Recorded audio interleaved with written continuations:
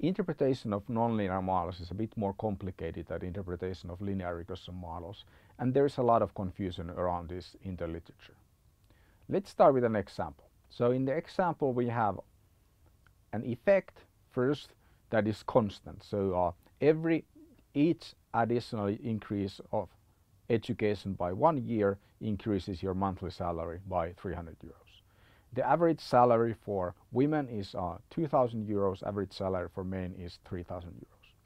So the effect is the same for both, and that's fairly easy to interpret. Let's take a look at another example. What if additional year of education increases salary 10% compared to the current level? So that's also fairly easy to understand. Both receive the same amount of more salary. Okay, so where does the problem come from? The problem comes from that these tell us two different things. So relative increase of 10% and absolute increase in 300 euros are not the same thing. Let's take a look at it another way. 300 euros is 15% for a woman and 10% for a man.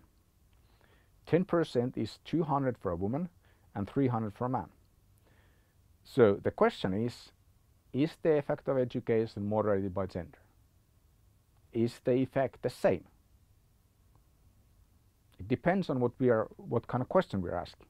So could be that we would interpret this as a moderation effect and we wouldn't interpret this as a moderation effect. Or it could be that we interpret this as a moderation effect and this wouldn't be a moderation. It depends on whether we are interested in the absolute increase or relative increase. And then there is the third scenario where an additional year of education increases woman's salary by 12% and man's salary by 10%. So in relative terms, women's salary increases more per year of education, but in absolute terms, the women's salary increases less. So is the moderating effect of gender positive or negative in this scenario? It depends on what we want to say with the data. And typically, trying to answer a yes or no question relating to these effects is not an ideal way. The better way is just to explain what the effect is like instead of trying to say that it's either negative or positive, because it will be either way depending on which way we interpret the data. So there's a lot of confusion around interpretation of these moderation effects when you have transformation involved. For example, in this recent organizational research methods paper, Becker and co-authors say that transformation can severely decrease estimates of true moderation effects, substantial increase in type 2 error. That's simply not true. It's true that if you multiply two coefficients together, then after transformation, the multiplied coefficient can have a smaller effect. That's true. But when you look at the results and you interpret the result, the moderation effect is there. And how you should interpret the results in moderation is always plotting. So the plots will look the same, but just the coefficient will be different. But you're not looking at the coefficients. You want to quantify the effects by plotting, and for that, transformations may not make a large difference. So why is there such confusion, and where does this confusion originate from? Let's take a look at the normal regression model and then a regression model where we are log transform the dependent variable. So the predicted values here are just beta plus beta 1 times x plus beta 2 times x. So that's a weighted sum of the x's.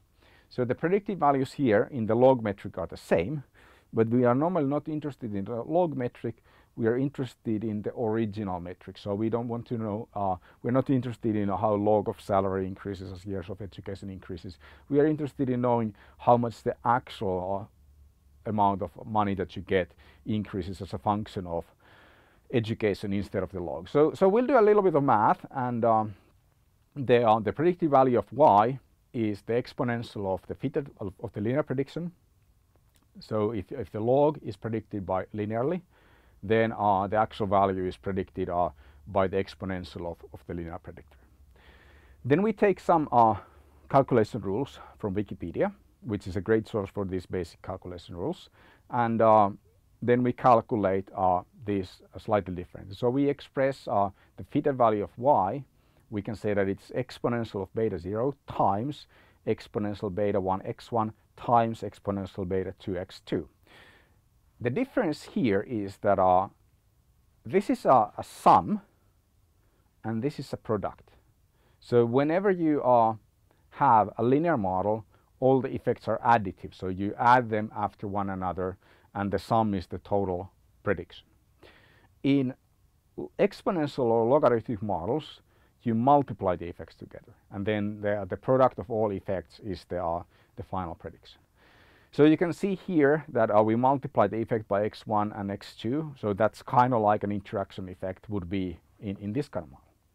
So it's not that moderation models are somehow incorrectly estimated if you do a transformation. It's just that the model is multiplicative to start with instead of additive. And this is something that many researchers struggle to understand. What's the difference between multiplicative effect and additive effect? Let's take a look at this graphically. So we have here the effect of x1 holding everything else constant. So this is a linear regression model and A represents the effect of all other variables that we control for.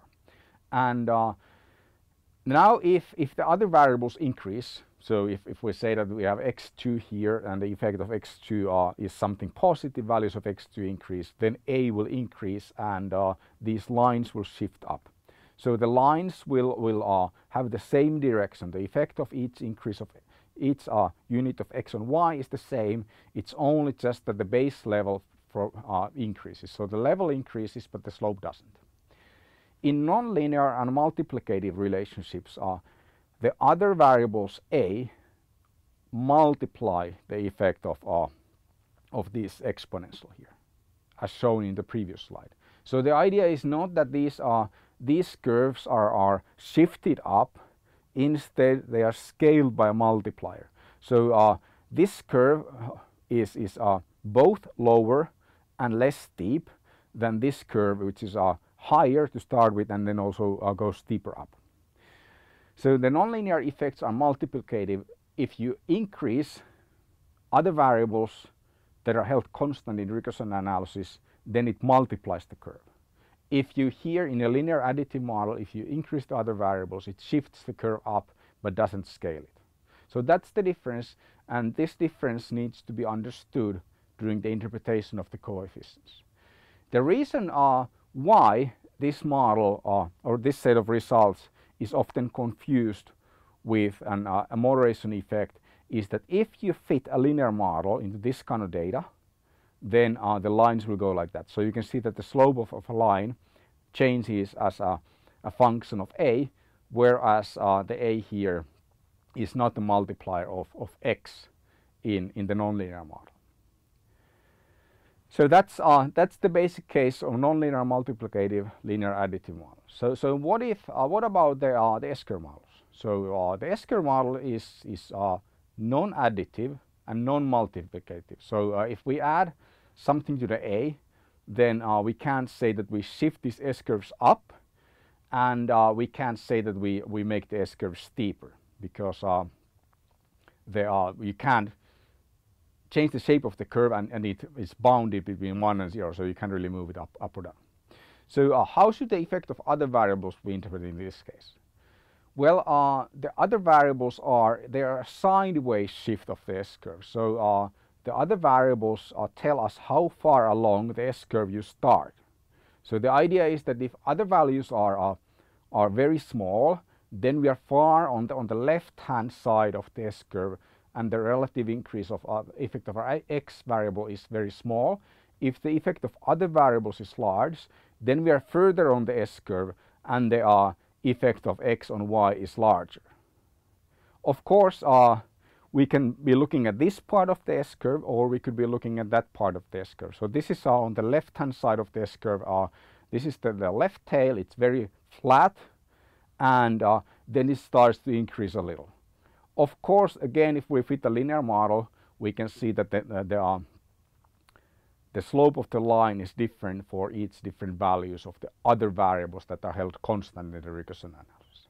So Whether and if we multiply the other variables and x together, of course it would again be that they are not significant in the regression model, but still the slopes would be different if we fit lines because the effect is nonlinear. There is still another important feature in the S-curve, and the S-curve is partially additive. So we have the S-curve here. This is the logistic curve, but the probability curve looks the same, and we can see that between about 20 to about 80%, or between minus 1.5 to about 1.5, this is approximately linear. So the regression line, if you do a linear regression analysis, gives you almost the same predictions as the S-curve models do for this 20 to 80% probability range. And that is useful because if your variables predictions are in this range, then you can interpret the regression results as if they were normal regression results. But even better, you can just use normal regression analysis. If you want to just, if you have a curve that only contains this part, then just use a regression analysis, and that simplifies your analysis quite a lot. So we only need the S-curve when we're interested in this part that starts to flatten close to 1 or starts to flatten close to 0. Here's a published example of an unnecessary use of regression of logistic regression analysis. So the authors interpreted the regressions the logistic regression coefficients correctly by plotting them. So we can see that these lines are not exactly linear. So this curves slightly because it goes over the 80%, but they're pretty much parallel lines, and you could have used regression analysis directly. So using logistic regression analysis when you get this kind of plots doesn't really make any sense. Of course, if your reviewers tell that you have to use logistic regression analysis because your dependent variable is 0 or 1, then you can use it because it doesn't make a difference. The normal regression results and logistic regression results are going to be the same, at least when you plot them. So the actual magnitude of the coefficients will be slightly different. There is still another nice published example about this, and here's a paper in a footnote. They are using a dependent variable that is 1 or 0, and they explain that normally we would use a logistic model or probit model for zeros and ones, but in their case the probabilities, the predicted probabilities are between 30% and 80%, and this is the linear section of the S-curve, so it's easy to just apply normal regression analysis. So you have to realize that when the interpretation of the normal regression analysis and a nonlinear model would be the same, then it doesn't matter which one you apply, and it's normally easier to apply the linear model, and it's also easier to interpret. Yet another example. So this is an example of a published example of moderation effect confusion done right. When we look at these two different curves, this is the predicted probability of patenting, and this is the firm age, and this is the number of patents in a cluster of firms, and this is the number of firms in cluster.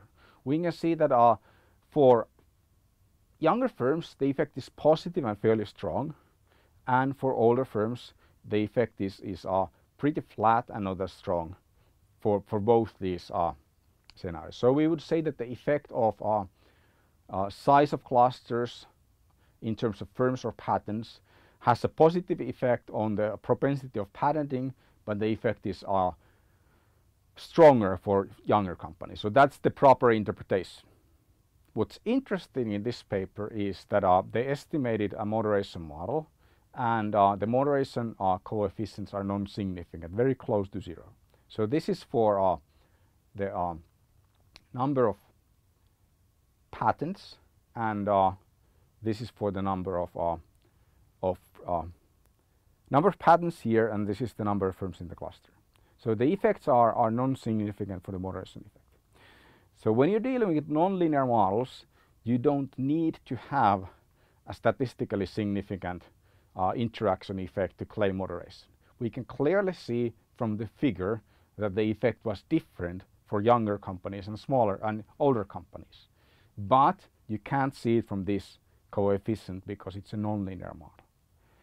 They explain it really well. They explain that these coefficients are non-significant, and they say that it doesn't matter because you show it graphically that because you are looking at a different part of the S-curve, the effect is actually a lot larger for the small, for the young companies than for the older companies.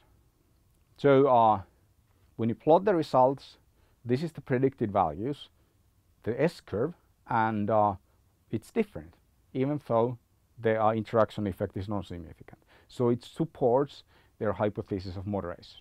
There is no confusion. So it's using a transformation didn't mask the interaction. If you interpret the model properly, there is a moderation effect. It's not hidden. There is no lack of statistical power. You get the effect if you interpret it properly. So let's take a look at why we have these curves. One is a lot steeper than other one, even if the interaction effect here is non-significant. The key to look at here is the effect of firm age. So we can do some back of the envelope calculation and get roughly that the difference between the marginal effect of age is minus 0.11 and the effect of 12 years difference 1 minus 13, 13 minus 1 is about minus 1.39. When we look at the S-curve, so this is for that plot here.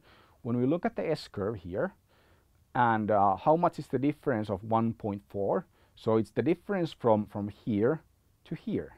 So why the slope is much steeper here is that the younger companies are further along on the predicted S-curve than the older companies. So the older companies are here in the relative flat region, and the younger companies are here where the curve starts to increase. So that's the reason why we have a steeper slope for younger companies than older companies, even if the effect here is non-significant and very close to zero. We can also do another back of the envelope calculation and get the average marginal effect of age. It's about the same here, so that's a small error in the calculation, but it turns out that it's minus 97. So that's the correct effect. So the difference here is minus 1.4, here is minus 1, and that explains why these curves are closer together than these curves. Because here, how far along the S-curve we are for the older companies compared to the younger companies, it's the difference is less than what it's here. So what's the current practice in interpreting logistic regression analysis results, or more generally nonlinear models?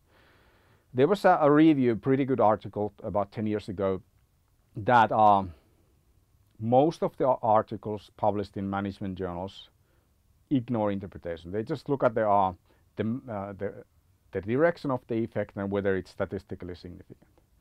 Then some articles interpret it incorrectly. Very few interpret it correctly, and the best way to interpret is to do the plotting.